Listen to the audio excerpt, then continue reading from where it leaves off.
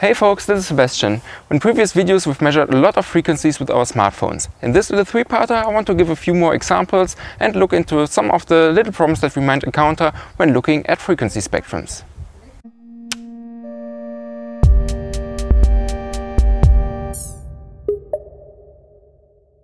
If we scroll through the videos on our channel, there have been quite a lot of experiments in which we determine the frequency.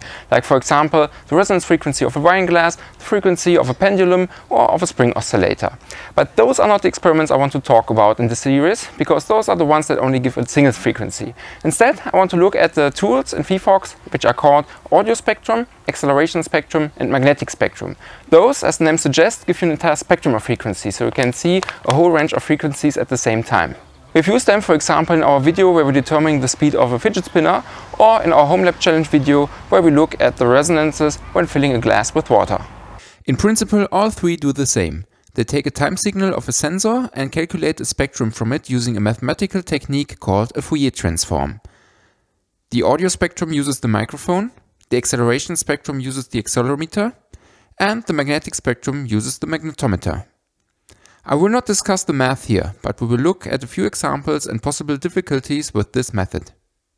Let's start with the most common use for a frequency spectrum: audio. If we start the audio spectrum and create a tone, we will see its frequency in the spectrum. Here, the frequency is how often the string of the guitar oscillates per second, which is measured in hertz, which is just a fancy name for per second. This is also the frequency with which the pressure of the sound wave oscillates, and it determines the pitch we hear. A high frequency is a high-pitched tone, and a low frequency is a low-pitched tone. We can use this to tune the guitar, and phyphox also gives us the matching names for the musical notes. But if you look closely, you will notice that the frequency makes rather coarse jumps when I tune the guitar string. That's because of the resolution of the frequency spectrum. So let's have a closer look at the spectrum. As you can see, we have a frequency axis that ranges from 0 Hz to around 24,000 Hz. And it looks like we have many data points in the spectrum. But if you zoom in and pick the difference between 2 points by selecting Pick Data and dragging between 2 points, you see that the difference is always 23.4 Hz. This is great relative accuracy for a 3500 Hz tone, but it is a 10% uncertainty when looking at a low 220 Hz tone. The spectrum is determined by 2 values. The sample rate is the frequency at which the sensor, in this case the microphone, measures. Pretty much every phone uses either 48,000 Hz or 44,100 Hz. So the microphone acquires 48,000 values per second. Half of that frequency is the maximum frequency that can be detected, and this is the 24,000 Hz at the upper end of the spectrum. If you want to learn more about this, you should search for Nyquist-Shannon sampling theorem. The other value affecting the spectrum is the number of samples we take. As phyphox tells us at the bottom, we are currently using 2048 samples. Half of this number is the number of data points in the spectrum.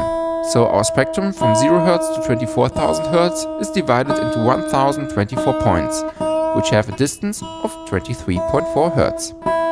While we cannot change the sample rate of the microphone, we can increase the number of data points used for the spectrum. At 32,768 points, we now have a spectral resolution of about 1.5 Hz. Much better to tune the guitar, but it comes at a price. Getting 32,000 samples takes more than half a second, so the spectrum is much less responsive. In fact, the spectral resolution is the inverse of the time it takes to record the data. If we want a resolution of 0.5 Hz, we would need to record for 2 seconds, regardless of the sensor or sample rate. Now you might have noticed another strange thing. We were recording a single tone, but we had several frequencies in our spectrum. But that's something we will discuss in the next video, when we will also have a look at the magnetic spectrum of the German railway and revisit the fidget spinner. If you want to learn more about our free and open source app phyphox and learn more about the experiments you can do with it, visit phyphox.org. Also, if you want to help us out in one way or another, visit phyphox.org/contribute, where we set up a page with plenty of ways you can help us. Just check out the links in the video description. Thanks for watching and see you in the next part of the series.